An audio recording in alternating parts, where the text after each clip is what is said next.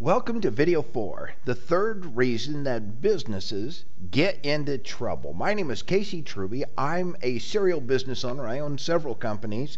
And what I would like to share with you today is the opportunity for buying the companies that are making mistakes. Step in, isolate, name the mistakes, and once you name them, you can fix them. And that means the company may go from break even or losing money right into profitability almost immediately. This is far easier than anyone believes. So here's mistake number 3. We spend too much time on the wrong thing. Now I'm talking about the owners or the team managers especially. Everyone below managers, they usually work on what they're told to do, but the owners and the managers work on the wrong thing. I'll give you an example. I was in an alternator repair shop in the Southwest United States a few months ago, and the owner was having a difficult time. He just could not figure out how to turn the business around, how to make any money. And I asked him, well, what do you do all day? And by the time he got done describing it, I felt like he was a chicken running around with his head cut off. I went in and looked at his office, and I immediately knew he's constantly busy. And then when I asked him, what's the most important thing you could work on? He says, going out and talking to my commercial accounts to get more work from them. So that's the number one thing you could do to turn around sales. And I'm here to talk to you about an internet marketing program. And my question to you is, why are you going to mess with internet marketing when you already know the number one thing you can do is to get out of this office and go see people? You don't need an internet marketing system. You need to do the one thing you know that's going to work. But it happens to every business. Recently, I bought a home healthcare company.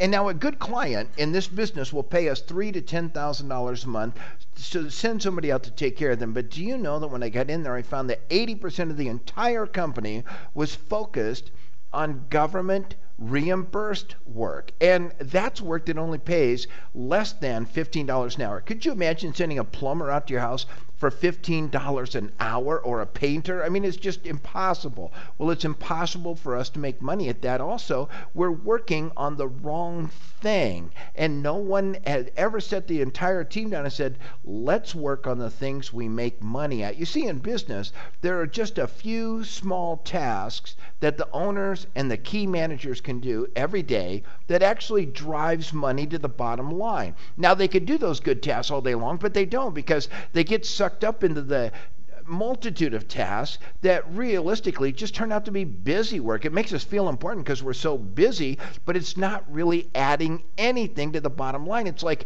going into the office in the morning. We know we're going to work 10 hours today. 2 hours we actually do something for the company that works, and then 8 hours we're running around putting out fires and doing work that has low emotional risk. Now that's real important. Low emotional risk is when you're doing things that it's simple, you understand, you know how to do it, but it's not the job that's going to drive profit. When I go into a business and I see that it's operated like this and there's chaos I want this business because I can turn this company around so fast. If I walk in and that's what I see in the office, I'll tell you exactly the first things I do. I don't go in and increase sales.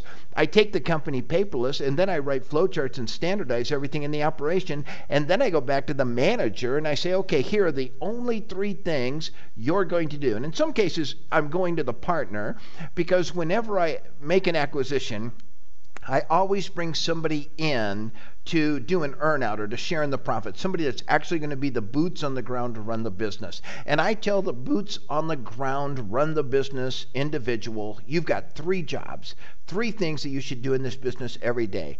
Go out and find one good new customer. Nobody's better at the big deals than the owner of the business. So I want you to go out and find one good new customer. And once you get that done, I don't care if it takes 1 hour, 2 hours, 6 hours. When you get that job done, then you can go to job number 2, and then I want you to develop and improve one relationship with your team, or with an old customer, or with a vendor.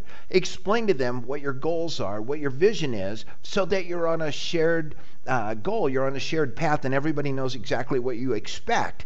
And if you get that done, then you can go to job number 3, and that means write a system or a process on something you see that's causing chaos today in the business. Write the instructions on how to get that done so that your team can deliver better client experience. Now, this has worked for me. I'm able to own multiple companies, every one of them with a partner. Most of them send me dividend checks every month. I've got a couple that don't, but almost everything works. But I'll tell you, we know of people that do this very well.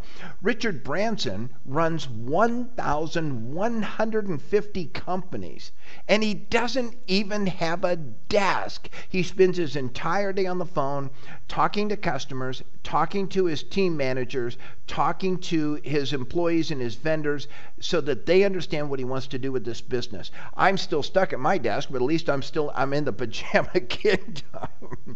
Well, so if we run into a business that is chaotic and the owner is spinning around like they're standing on a lazy Susan, barking at everybody, that's a great opportunity to grab that place, because you can establish systems and processes in that business, get the management team focused on the one thing that drives the most net profit, and cut everything else to the bone and let it go. On our next video, we're going to talk about how we fail to hire talent and then delegate everything that's possible. Thank you.